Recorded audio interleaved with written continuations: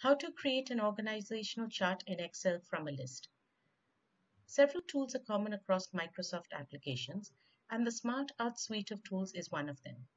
If you need to create an organizational chart in Excel, you could attempt to do so by using the cells as boxes and then using the line tool to connect the boxes. This would be a cumbersome process and also would be very difficult to maintain and most probably will end up looking quite messy. In Excel, to create an organizational chart, we can do so using one of the Smart Art graphics. So in this example, I have a table where I have a list of names and their roles, and I would like to create an organizational chart from this list. To do so, I go to Insert, and under Illustrations, I select Smart Art. Now here I will go to the Hierarchy, because this is what will give me the organizational chart. I'm going to select the first one here and say OK. So this places the object within the worksheet. Everything is grouped together so I can move it easily. Now I will select these values, say Control C, then go to the Smart Art graphic, expand the text pane and paste the values here. Now as soon as I do this, you can see that the boxes have been populated with the values. I'm going to delete the first few ones just by selecting and pressing delete, so that now I have only the list of names.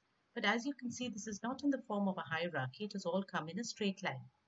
To create the hierarchy, I just select the name and press the tab. So here you can see that the first box has been moved beneath the program manager. Now I want to move the team leads below the project manager. So to do that, I tab twice and I can see it has come below. So the next team lead also is below the project manager. So I tab twice. So now I still have the team members outside.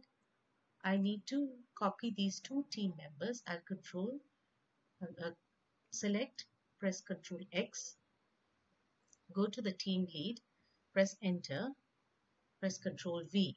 Now this has brought the team members underneath the team lead. So to move them underneath, I will press Tab and then again tab. Now when you're doing this, since the Smart Art is getting updated automatically, you can easily check whether you're making mistakes or whether it is coming the way you need it to be. Now for the final one is to move the last two team members under the team lead. So just select the names and tab. And there we have it. Let's check. We have the program manager, project, two team leads, and under each team lead, the appropriate team members. So I can now close this pane and I can expand this just to make it a little more clearer. Now when you select this, you get a Smart Art Design menu, which you can then click and use the options here to update the chart or to format it, apply any kind of format that you like. This is how to create an organizational chart in Excel from a list. Please read the appended article for more information.